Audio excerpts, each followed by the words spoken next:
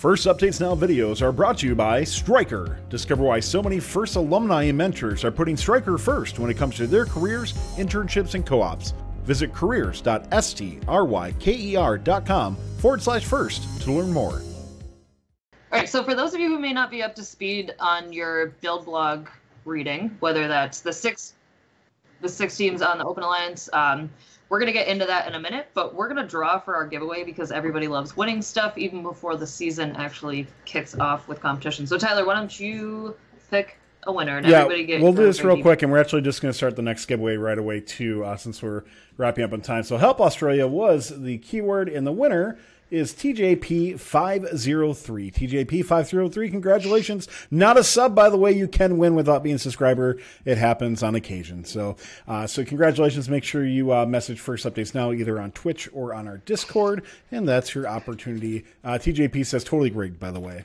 So, I don't know. Does anybody know who that is or what? Eric seems excited, so I wasn't sure. So, all right. I'm just laughing at people's comments in the text. Fair enough. So, so congratulations on that. And we're actually going to start for our last one here as well, too. I didn't really have a keyword in mind for it. So, bucket hats. Let's see. Bucket hats. Bucket hats? Bucket hats. Everybody who's saying it's rigged. If it was rigged, I would win every time. Tyler lives 5 minutes away from me. So it's not rigged. Type bucket hats in chat right now for your chance to win. We'll draw in just a few minutes. Draw in just a few minutes. I know it's getting late, guys, so we do want to wrap up with a few last things, and then we'll draw for this last giveaway. All right, so real quick, we're going to hop in and ask where you guys are. What is your next step with your team? I'm going to let you do like 4 sentences max about those 2 topics. So, Eric, why don't you go first? Still prototyping. Decisions soon. I don't know. She said sentences, not words. I mean, you were like going for like a slam poem there, so I was. Yeah. I was gonna haiku it, but it didn't happen. So we got it. More prototyping now that we have more balls. A lot of programming because we really want a really good turret and vision. And then Saturday is Catathon, so manufacturing next week. That sounds I good. can't believe you're doing a turret. I'm just kidding. Oh my gosh. We're probably going to end up with a turret on our robot for week 5 anyway. We keep talking about what upgrades we could do because we're competing week 1, 3, and 5, but week 3 we're in Ottawa, right? Hold on, I was just trying to lose going to Canada. Yeah. I'm so excited to go to Canada. So we're prototyping shooters. I don't know if you can see that, if it's going to play. But we are working, so we're doing testing with our shooter. Yeah, of course that's not going to play. Stick it on your blog later, and everybody can. Yeah, I'll put it up. So that's just incentive for everybody to go. So right now we're doing testing. So we ordered those Fairline wheels. We got 4 different durometers. So the rest of the week we're going to be testing to figure out what the best compression, what the best durometer and wheel speed is with 4-inch Fairline wheels, so we can figure out what's the most consistent shot. Once we have that, we're also prototyping 2 different ball serializing systems. So you'll be able to see us go through the process of how we do just as fast as possible prototyping. So we just come out. So sometimes when we're stuck, we'll just sit down and we'll write some stuff on a whiteboard, and we'll kind of try and work through it as quick as possible. So we're doing that to the end of the week. And then, there's more than 4 sentences. And then climb. Hopefully we'll have what we're doing for a climb. We want to go buddy climb. We want to pick somebody up week 1. We want to get that RP. So we're going to put out some stuff. Like I said, we're collabing with the Falcons on that one. So I'm going to make sure that Josh Miller isn't going to get really mad at me if I just publish all that. I'm probably just going to do it anyway, because what's he going to do?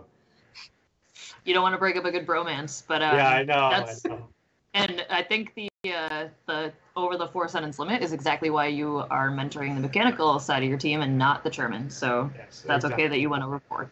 So those all sound like really amazing things. I'm excited to see where you guys end up after this weekend, because this is a huge kind of tipping point, it seems like, for both of your teams, and I'm sure many others in the Open Alliance, along with anybody else who may not be completely stuck. If you are completely stuck, head over to Chief Delphi and you can check out all of the build blogs from these 6 teams.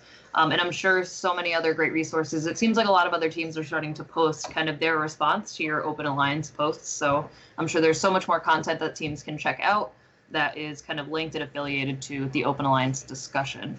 Yeah, it's been kind of crazy. Like all these teams kind of just snowball. They're like seeing us do it. And this was kind of the goal. Like, it's called the Open Alliance, but we were kind of closed this year to just see what would happen. And knowing that the teams that are in it are dedicated to actually being open.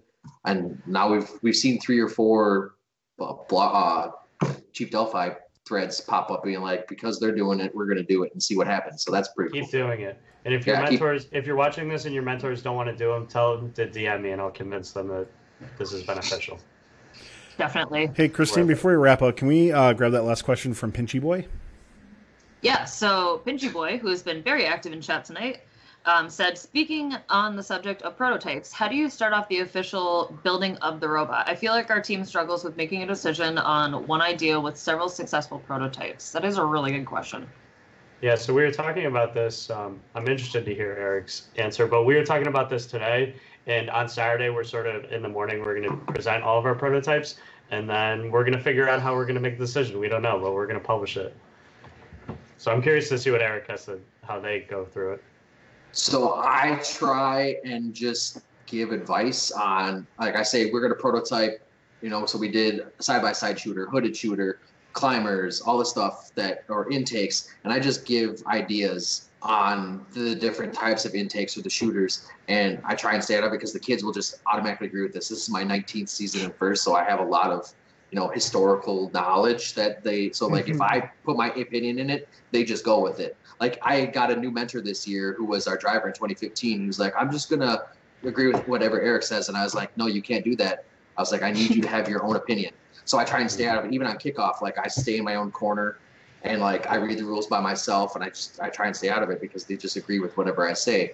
But there's always a group of us that kind of like know the direction we should go. So like we'll get prototypes going, and knowing what's really going to work, we'll kind of try and make those prototypes the focus and stuff like that. And so then we'll just continue iterating on the better of the prototypes or the stuff that we know is good for robots. Because I mean, a ball game is a ball game is a ball game. So like we all know that certain shooters work, certain types of intakes are really good for balls, but that doesn't mean that students can't learn different things by doing stuff that might necessarily be on the robot. So we're still gaining knowledge, but just because their prototype doesn't end on the robot, they can still pivot once we decide not to use, like last year was suction for the ball and the disc. I knew we weren't going to use section, and 971 was really successful with it, but that wasn't something that I knew that we could be successful. So we still prototyped it, but as soon as we determined, and the students really determined, this isn't a good idea, they pivoted over to the stuff that we actually did, and then we really focused on that. So like we prototype a lot. So we had like 12 intake prototypes in 2018. I think we had 10 last year. And the goal of our prototyping is they start in wood and they progressively CAD it better and better, and it's polycarb and then aluminum, and there might still be polycarb on the final, but their final prototype should be good enough that I could put it on a robot and we would be happy about it. So that's our process, is just like prototypes keep getting better, and eventually we're like, this is good enough for our next event. Let's make a final version that can stand up to the test of time. If it's plywood, then we'll make it robot material, and we call it a day. Absolutely. So that's our process. So we're gonna wrap up for tonight. Real quick, want to shout out to our last winner, who is Tom, the drive coach of 503. So congrats to Tom. He's got the best dad jokes in all of FRC. So good luck living up to that, Tyler. So so that's gonna wrap it up for Rose. Tyler has no dad jokes. Not yet. He's still a new dad, so he's gotta. I thought you were saying who won the giveaway. I'm like looking. Did I do the drawing? Yeah, no. The last person that won was Tom from 503. Just messaged me on the Compass Line Slack, and he was like, "It was me. I won." So I'm glad that he's on tonight. He's one of my favorite people that I met through the Compass Line. So. So that's going to wrap it up for tonight. I definitely think we need to have both Eric and Dave back on to just talk about all the prototyping things. We're going to first draw for a giveaway. I was going to try to just steal whatever it is we're giving away. You're going to steal your own product that you made. Yeah, that would be really There you go. Yeah, so we're giving away the friends. Wouldn't be as bad as Mike winning, so. I guess so. Giving away the Friends Who Robot Australia. Once again, the keyword for that was bucket hats in order to win. And the winner for this one is Dr. Wooga. Dr. Wooga, congratulations. You won, and Dr. Wooga is a sub, so that means lots of rigged emails in chat. We clearly rigged it for Dr. Wooga to win, but congratulations. By the way, guys, really why we're doing this, we want you to go and check these out over on Teespring. We'll give you the links in here. FRC Teams for Bushfire Relief. The link is in chat. So once again, go check that out and buy some cool swag. Support the Australian Red Cross for the fires. Guys, we know there's tons of global crises all around the world, by the way. We understand that. This is one that the team came to us and said, hey, we're looking at doing more with this. Can you help out? And we're delighted to help teams out when they ask the best they can. So if you have a cause or something that your team is interested in, we will get to as many as we can. So let us know. Shoot us a message on our Discord or on Facebook or something like that. So lots of cool stuff with that. And good luck to all the teams. I did hear that Teespring might actually be helping promote this in the future, which would be super cool if that happens. So thank you to the teams who are helping step up for the bushfire relief to help out everything that's going on in Australia right now. Yeah, and you should check out all the awesome Frog Force swag that's up there, 971. I know Neutrons are in the process of putting up some apparel there too as well. So we're going to wrap it up for tonight. So a huge thank you to our guests, both Dave and Eric from the Open Alliance and Team 2826 and 6328. And huge thank you to all of you, the fun fans. We rely on you to keep fun going. So please consider subscribing or donating bits on Twitch or pledging your support on patreon.com // Bert's updates now.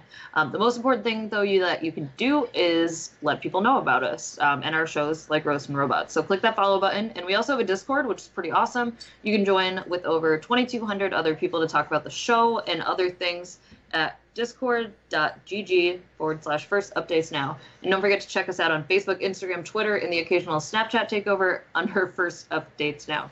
So Tyler, let us know who helped support the show this evening. Yeah, but in side note, we didn't do it under first updates now, but we did a TikTok for Robot in 3 days that Audrey, one of our hosts, was very proud of, and actually got like 400 or 500 followers, I think. So it was pretty funny. What? I'm like, I don't really want anything to do with TikTok, thank you. But apparently it was popular. I have yet to TikTok. Yeah, but. Yeah. Kids these days. Our students are always TikToking, and I'm always yelling at them to stop TikToking and start getting back to prototyping.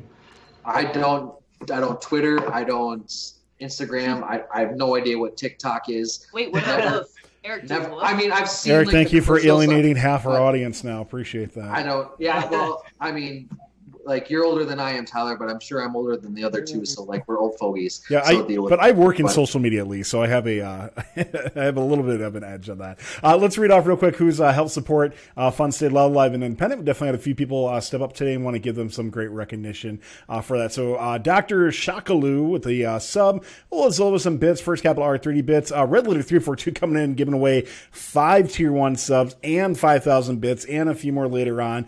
TJP 503 with the Prime sub, and a few others as well. For some reason, something's blurred out on mine, but thank you to everybody for helping us stay loud, live, and independent. We know we do have a sponsor, and that definitely helps, but we still need your help a lot to keep this stuff going. And Pesto agrees with this as well too. So make sure you are, guys, we could really use your help. I mean, we broadcast to about 140,000 unique people every single year, and only a few hundred step up. If you got that dollar to give, we really would appreciate it. It means the world to us to know that you appreciate our work for this, as well as artists and creators doing this. So thank you so much for those who have stepped up to keep First Updates Now live, loud, and independent. Yep, sorry about that. Sorry. So on behalf of myself and our producer, Tyler, I want to thank you all for tuning in tonight. And thanks for our moderators in chat. And a huge thank you to both Dave and Eric for taking time out of their very, very, very busy build season. So we'll see you next time on Roast and Robots, and talk to you then. Bye. Thanks for watching. If you want more fun content, be sure to subscribe and ring the bell to be notified about our latest videos. You can also directly help support Fun by visiting our Patreon at patreon.com / First Updates Now, or by subscribing at twitch.tv / First Updates Now. Thanks to all of our co-executive producers on Patreon and Tier 2 Plus subscribers on Twitch, keeping fun loud, live, and independent.